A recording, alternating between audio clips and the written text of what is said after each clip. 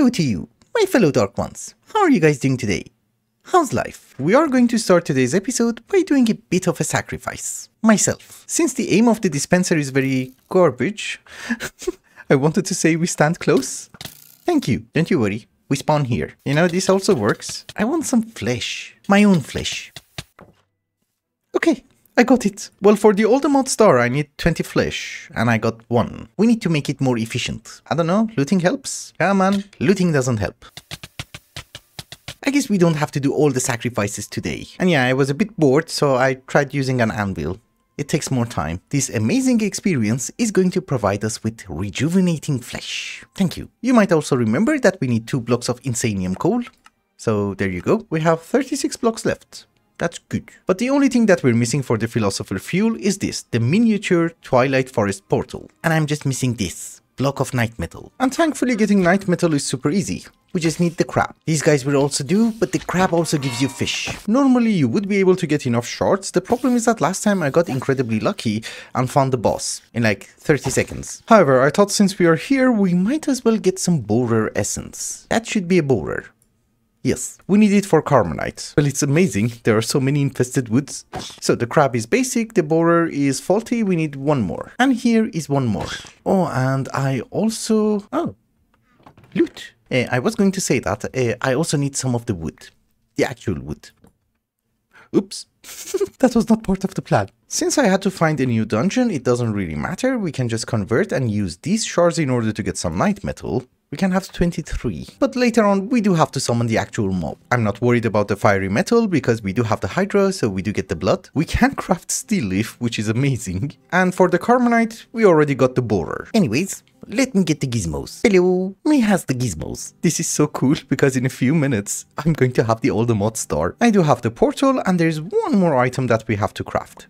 Only 1. And that item is called Awakened Unobtainium Vibranium Alloy Block. Amazing. I should have brought more blocks. Okay, it's fine. Oh, it's ready. I was looking at stuff. Ladies and gentlemen, this is an amazing moment because here is our philosopher's fuel and this is the recipe of the Oldemort star. I just wanted to mention that it's possibly the recipe of the Oldemort star if I have not made any boo-boos. No boo-boos, please, please, please. This was difficult. I think it's correct. Yes, we have it. Oh, it goes here. Thank you. And it's not a quest. I had to finish all the other quests. Well, there's a quest I missed, which is fine. I'll go get the other one. For the next 18 ones, we really have to automate it, but I'm hoping I did not mess it up. Oh no, I missed the block. Now we're good. So for the moment, we don't care about these parts anymore. And also the Oldemort star. We have 2 of them. Well, we will, after this one finishes. Come on. Thank you. I really wanted this to be a quest, because I do get a trophy. I want the trophy, and technically speaking, I have made every single item that you see here, except this one. Oh, that's the pyramid. The first item that we want to craft is going to be the creative energy cell from Power. It does require 2 billion RF, so it could take some time. The problem is that you can't really make any creative tank. Yeah, that would have been way more useful. Actually, wait a minute, don't craft.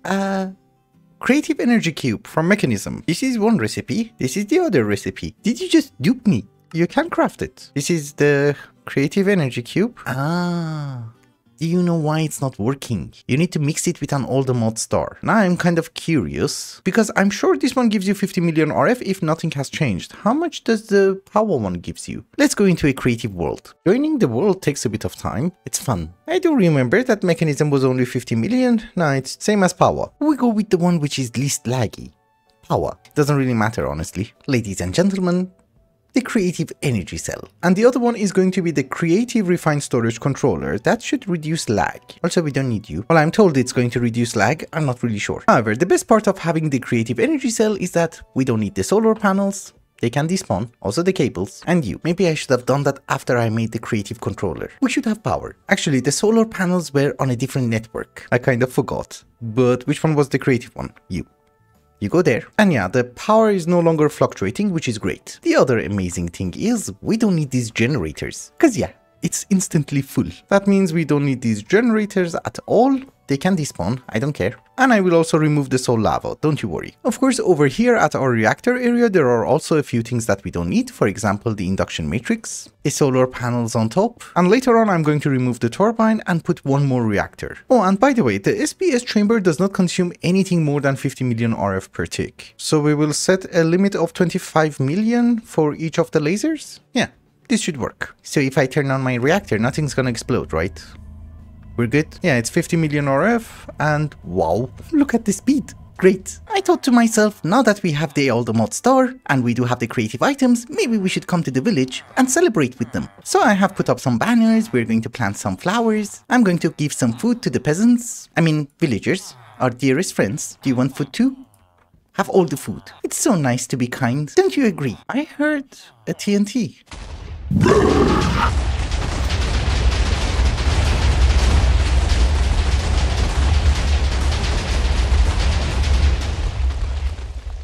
What kind of a village was this? Oh, it's Cubby! Welcome home! Actually, this is not home. It's not safe for you. I'll take you home. Welcome home. To the crypt. Yes, I do understand it does require some improvements. I will do that, don't you worry.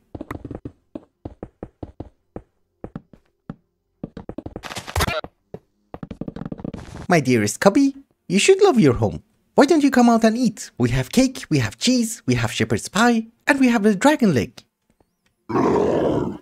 Okay, I'll get blood. Sure. Cubby wants blood.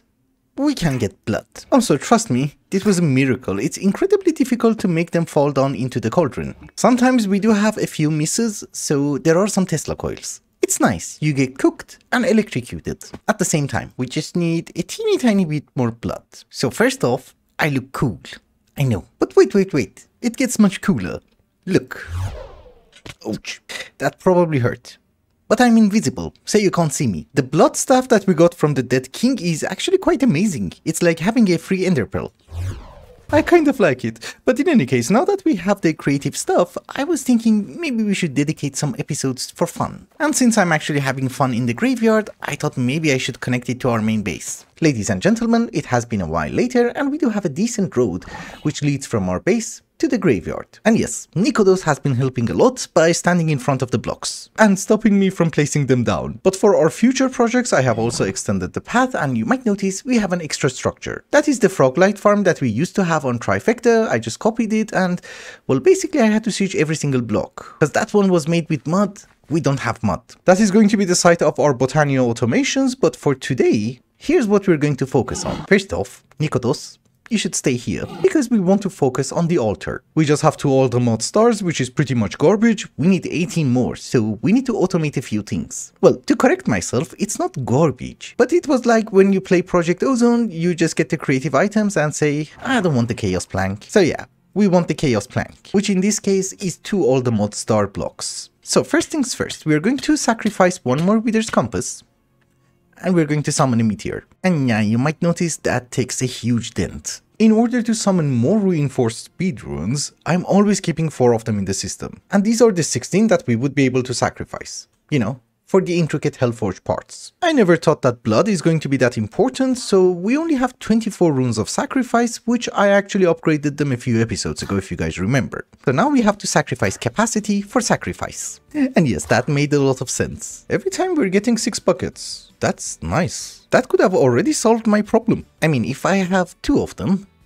is it gonna drop? Well, it's dropping. The question is, yeah, you're also kind of dropping. That is perfectly fine. We have more parts. I just wanted to show you something. So I needed some ethereal slates in order to make more reinforced runes, and it puts 17 demonic slates at the same time. For that, the blood is kind of keeping up, but that is a crazy amount of blood. So this altar is amazing, we just want it to be more amazing. Okay, I have increased the spawn rate of the spawners, so we are getting more villagers. They don't have any brains, so you can do whatever you want. And basically, my aim is that I want to be able to have 2 orbs at the same time. The first one, which is generating us life essence, is keeping up. The second one is not, because the transfer rate is no longer enough. It is very true, I can add 1 more spawner, we can have the same ritual, and we don't have to do any of this, but let's try it. You see, because this is the speed that I'm getting life essence, which is not great. But if I have 2 of them, notice the difference. It's a lot. Even at this stage where the second altar is not getting blood all the time, the rate isn't that bad. The problem is that I want to automate the meteors, so I want it to go really fast. I think in order to achieve what I want, we need 2 or 3 more wither compasses. Well, let's make them one. Oh, we have it. It doesn't stack. A bit more blood and we should be able to summon 1 more meteor. Ouch. I forgot. I changed my armor. This withers you. Okay, I think we're good. Go to hell. Thank you. This time I think we got more. Well, it's perfectly fine. We can get 1 more wither's compass and go back home. I have upgraded some of the runes of capacity to reinforced. I added 4 more runes of sacrifice. I upgraded some of these acceleration runes and displacement runes, and well, this guy is keeping up, the generator. Our consumer is not keeping up, but the rate is great. We're getting 10 buckets of blood per second, which is amazing. For the wither's compass, it's not that amazing, but for the thing that I want, this is actually great. So by sacrificing 1 more wither's compass and upgrading a few more runes, this should go crazy. And it should be sustainable. It's just that we need almost 10 million LP, so that's a lot. Oh, and by the way, I just realized you can convert the blood from Evil Craft into blocks using a drying basin. Until right now, I was actually doing the entire process manually, meaning that I had to silk touch everyone. I did learn it a bit late, I do admit. I summoned 1 more meteor, and sometimes I do have a feeling we get extra. Doesn't sound very correct, but it's fine. Ladies and gentlemen,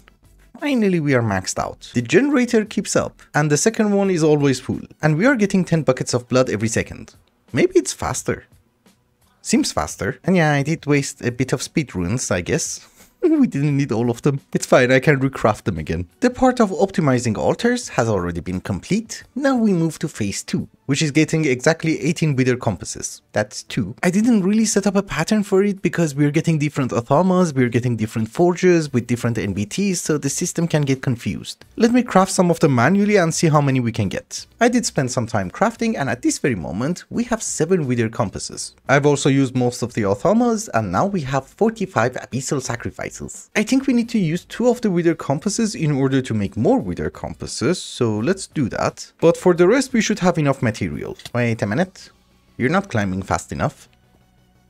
Jerk. Last time it gave me a lot. Oh, and yeah, one more thing that we're missing is the Heart of the Deep.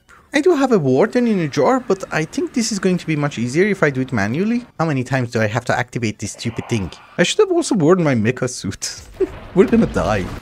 Maybe not. Yeah, manually is way easier. Way easier. I guess with the loot piñata, it's way easier. Okay, we're done. We have 43. Okay, so here's what's going to happen. I need to AFK until we get enough blood so that I can summon more meteors so that I would be able to make more wither compasses. This is a very expensive ritual and we need almost 10 million LP, so I will AFK here. You know, we want some antimatter as well. This time I don't actually care if it's nighttime or daytime. We have infinite power. Because during the night it actually gets very scary. The pipes get full. And I don't know, if you AFK here for hours and hours and hours, the backlog can get very dangerous, I guess. With infinite power that doesn't really happen. We do have enough blood. Let's summon 1 more meteor. I did turn off the reactor. Its mechanism, I don't know what can go wrong. It might say that, hey, you forgot to load the chunk and I'm gonna explode. What would you do with all those demonites? Is the main problem. You gave me 14. What? Why is it being a jerk? Seriously, I think it's being a jerk. Well, we have 15, so maybe 1 more. I go back to the reactor. Can't really AFK all the time because I do get bored, so I thought maybe I should work on the reactor structure. And while I was working, we have 10 million more LP. So let's order another stupid meteor. Come on, please give me everything I want. Okay, this time it's good. 28. It's just that we're out of wither builders, but I think we're done. Let's get a few for good measure. Oh, I can't. We don't have skulls. It's fine. But we have 20. We're done with the wither's compass. So now here's what's going to happen. We're going to automate this tower in order to get Inferium. That is literally the only thing that we're going to need. The only thing that it needs is 1 prosperity shard, and if I'm not wrong, 500,000 LP. Let's see. Yeah, it's 500,000, exactly. So we should get that every minute, every 50 seconds. So I don't think we're going to need the prosperity shards. We just go with the essence. Yeah, even the solium. We void them. Again, I'm not exactly sure if this system is going to work in this version, but we're going to have a dropper, a hovering hourglass. This is a timer from Botania, and we're going to give it 3 soul sand. That should be 3 minutes. I'm going to fill it in with prosperity shards, like so. Oh, that was too much. And we should be able to test it with a button. Does it work? Or did I pick it up? No, my magnet is off. Oh, so every 3 minutes, we should get one of those meteors. Well, we are getting blood fast enough. Let's go with 2 minutes. And probably this place has to be chunk loaded, so let's do that. I have been standing here for a while to see if the system is going to work automatically or not. If we get one meteor, then I'm going to be very happy. And seriously, this can run every 1 minute. Right? Okay. Something dropped. Did we get a meteor? Yeah, this can run every minute. We're not losing LP. So you go in and do it every 1 minute. Another thing is that I had 83 blocks of insanium, which is a bit crazy. And then I remembered we had a builder in the overworld, so maybe that's one of the reasons. I think it finished. 1 minute is a long time. I'm bored. I think it summoned one, because it suddenly dropped. Yeah. Okay, here's one slight problem. I might have messed up the filtering. Yeah, that's a slight problem. But that can be fixed. Oh, it's my tower. Oh, no wonder it didn't look tall enough. Anyways, the filtering was an easy fix. It's already done. And I think it also summoned another meteor. Let's just see if I stand here. We're also going to get a meteor. Then we're done. We're good. Yep, it summoned one. The LP dropped. Yes, we're getting Inferium every minute. I was just checking. This is the speed that we're getting Inferium blocks. That's actually not that bad. The blood doesn't drop. We just summoned another meteor. We have 4.1 million. So it can be reduced to 50 seconds, but yeah.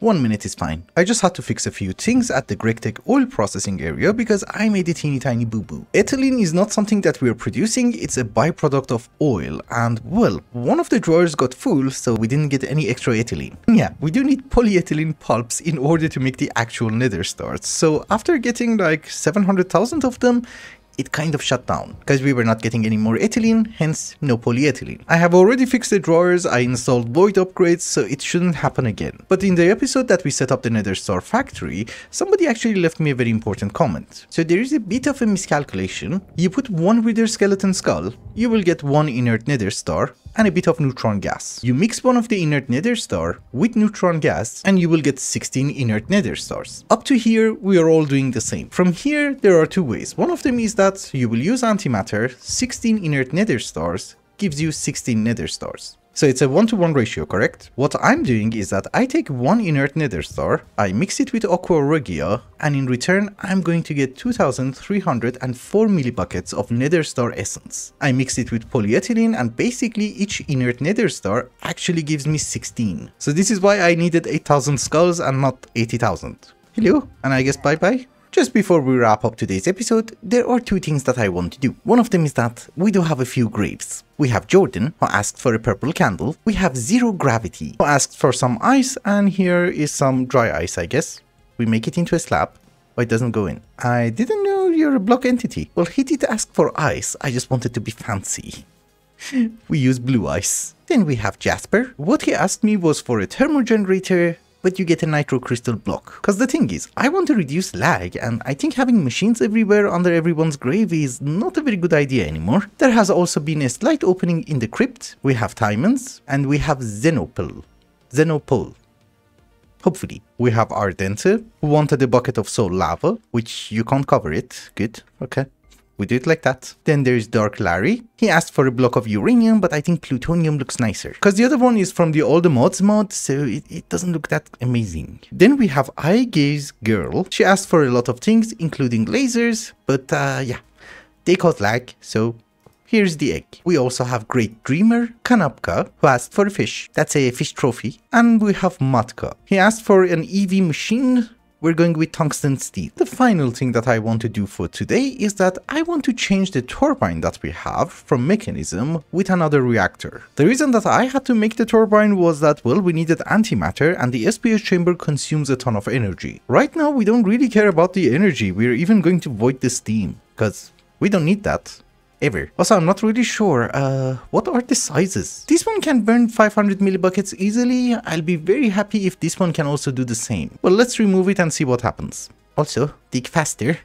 Thank you. This is going to be a less fancy reactor, meaning that we don't have fuel assemblies the entire way. Because in the bottom one, we're actually wasting a ton of fuel assemblies and, well, These parts are not required. We just want it to go 500 millibuckets per tick. Also, somebody actually told me that my reactor is going to melt down one day, and he didn't explain to me why. I'll be very happy if you can explain to me why, because, well, I can't fix something if I don't know what's wrong with it. I personally think that the reason that he mentioned it, that my reactor is going to melt down, is because of water. Well, I got a tip from one of you guys that one of these eternal water blocks is much more efficient than having sinks. Because instead of pumping the water out of it, you just place it next to a valve and it will auto-extract. Since the supply of water is infinite and the pumping rate is infinite, I don't see why it would explode.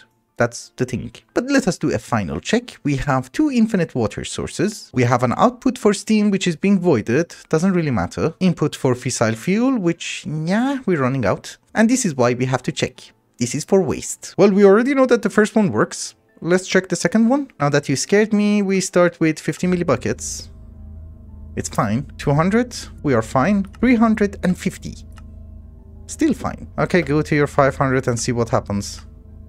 We're not taking damage, that's good. Let's activate the other one too. The temperature is 875, here it's exactly the same. This one has capacity for more coolant, I guess. No, it's the same. Okay, doesn't really matter. So we are burning fissile fuel at a rate of 1 bucket per tick. It's a bit crazy, I know. Still, we're not taking any damage, and I guess we can check a bit. Getting 100 millibuckets of polonium. Every tick. Oh my goodness. Oh, I broke the stupid glass. It's fine, I'll get it. I think we're good. The only problem that we have is the production of fissile fuel, which at our case, it's way less than 256 millibuckets per tick. You see how fast it's dropping. That does have an easy fix, but we don't even have to fix it because this is not running the whole time. It has been running for a while. I have to turn them off very soon because we're losing fissile fuel in the tanks. But please remember, the rate that we were generating antimatter was 3.6 per hour. Now it has been doubled, so it's 7.2 per hour. That's going to be finished in, I don't know, 11 or 12 hours. It's not much. Another issue that I have realized is that we're producing too much waste. That's a lot. Each reactor is generating us half a bucket of nuclear waste per tick. That is 1 bucket, and we can process 1.5 buckets of it. If it turns into nighttime, I think we're going to have problems. 1 more solar neutron activator should do it, but since symmetry is important, we add 2. Because during the night, they don't really work, and there's going to be a huge backlog in the pressurized tube. I have been AFK here for a while, nothing bad has happened, at least for the moment. But we are going to turn off the reactors because we're low on fissile fuel. But with that, ladies and gentlemen, I think it's also a good time to wrap up the episode. Thank you so much for watching, and I hope you enjoyed it. Till the next one, bye bye.